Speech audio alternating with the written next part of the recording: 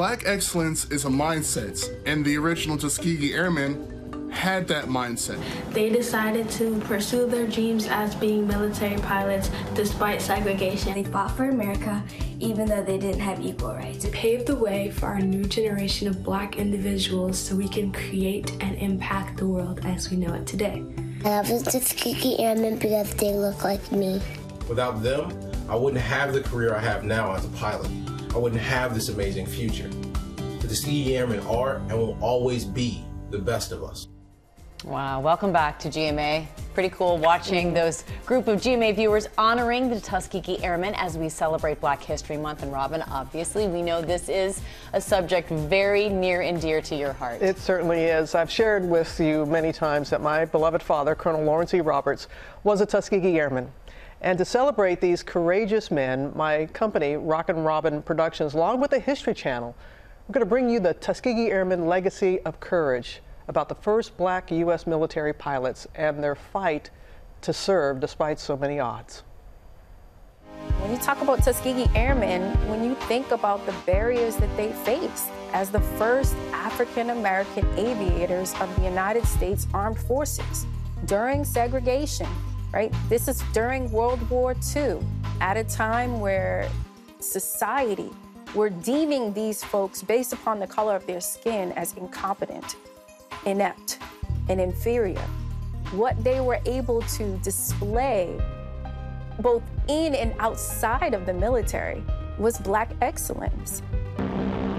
Some 60 years after they fought so hard to fight for their country, the achievements and influence of the Tuskegee Airmen are widely recognized at last. They paved the way for people of my generation to run for public office and to carry the torch for what they were able to do decades ago. To be able to look at the Tuskegee Airmen and see the shoulders that we stand on, it's necessary for our generation to see that so we know exactly where we have to go. My great-grand-uncle was a Tuskegee Airman, so I had men in my life that I can actually look toward that were in my lineage that I'm like, oh snap, like you guys are the reason why I'm able to do the things I'm doing today. Well, certainly that's one way to look at it, but certainly what was accomplished can fit into that story. But 4 decades after determined young cadets like my dad and Charles McGee first arrived at Tuskegee, issues the airmen sought to address remain.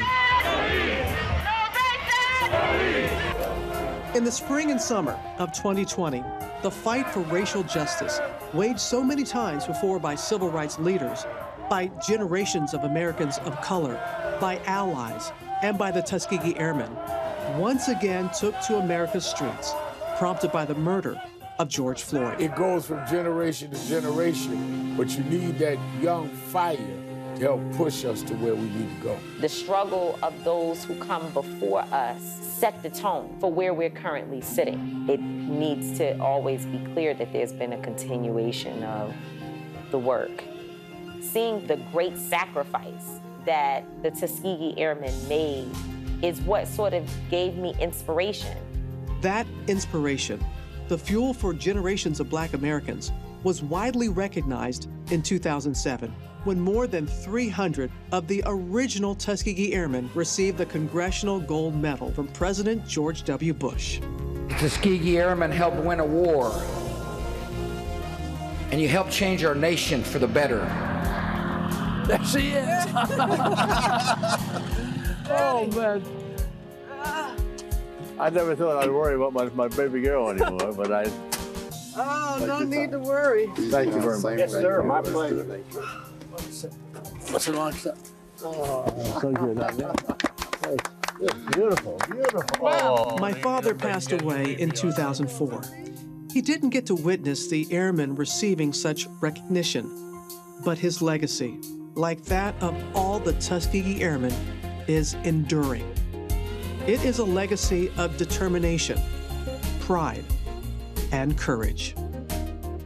My favorite photo with my mom, because we don't talk about the spouses, the mechanics, the navigators, all of them were a part of the Tuskegee Airmen, and they were a catalyst. They really were a catalyst for a change that is still being felt, inspiring a whole new generation of activists, leaders to fight for social justice. The film was directed by Kirk Fraser. He is a dynamic young black documentarian who, like so many, sees the airmen as trailblazers in the continued fight for social justice. Yeah, they paved the way, and the way is still being paved right now. Tuskegee Airmen, Legacy of Courage airs tonight at 8 p.m. Eastern and Pacific on the History Channel. And I know, Robin, I mean, it's... I can't talk anymore. I know, I feel bad because I can't even imagine what that feels like to watch that on national television, to see your father honored the way he should be, and he didn't live long enough to see just it continue. But the beauty of it, he didn't care. He didn't care about the glory. Right. He didn't. Yeah. And the airmen, they just wanted to fight for this country. He was 19 years old when he headed down on a segregated train to Tuskegee, Alabama.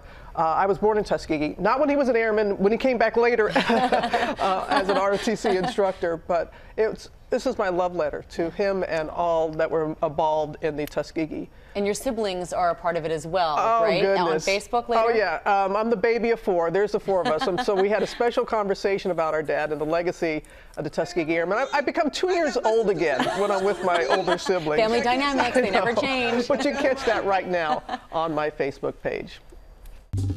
Well, hey there, GMA fans. Robin Roberts here. Thanks for checking out our YouTube channel. Lots of great stuff here. So go on, click the subscribe button right over here to get more of awesome videos and content from GMA every day, anytime. We thank you for watching, and we'll see you in the morning on GMA.